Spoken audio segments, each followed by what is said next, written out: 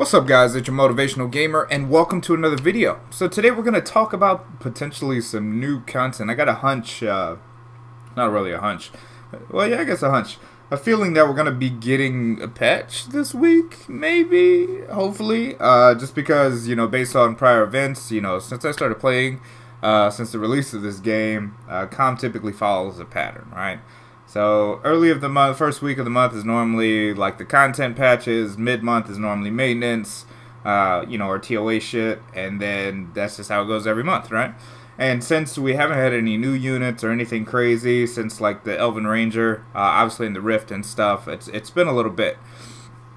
So there's a link now on Imgur that might hint at some of the stuff that's coming. I was hoping on new monsters, but it looks like it's going to be something entirely different than what I expected. So I guess these are like a picture of like some of the new logos. As you guys see, it's like some interesting skill logos here, like the red logos here, like the one with the shield. Wait, can I point at this? Wait, where is it? Right here. Yeah, those. Okay. So as you guys see, those are some of the logos. If you guys want to check this out for yourself, the link is up there. I'll also post a link to this in the box here. But let's check out some of the stuff here we got. So you see, note the last one, there's a T symbol here, so I don't know if that's going to be like a team skill or like for the Rift or something. But as you guys see, there's a lot of different logos. I'm assuming maybe the red logos, I'm speculating that those are for the raid.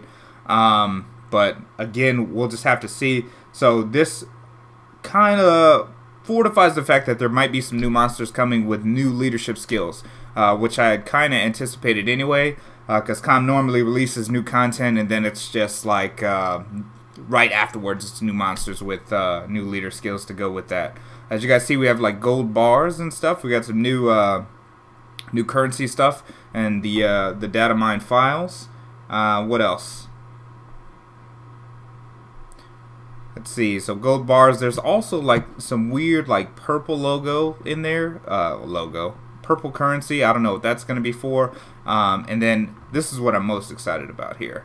So as you guys see, these are new rune symbols. So the ones in black that you guys see are already obviously in the game, but the rest of these are all new runes, except for the asterisk. The asterisk is supposed to be some symbol that lets you know you're offline or something, but the rest of these are all potentially new runes that are going to be coming into the game.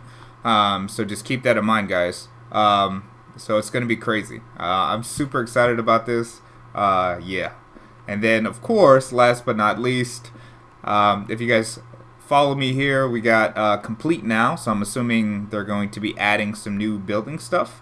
Kind of like, you know, your traditional pay-to-play kind of shit. But I don't know exactly what that's going to be, obviously.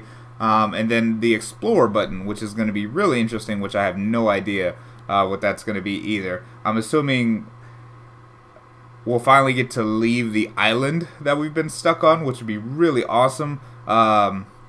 Which would be good, a nice little segue if we're going to be able to travel in between maps, which would be cool, because then that will open up a whole new you know, arena. Well, not really arena, so to speak, but like a whole new area for us to check out.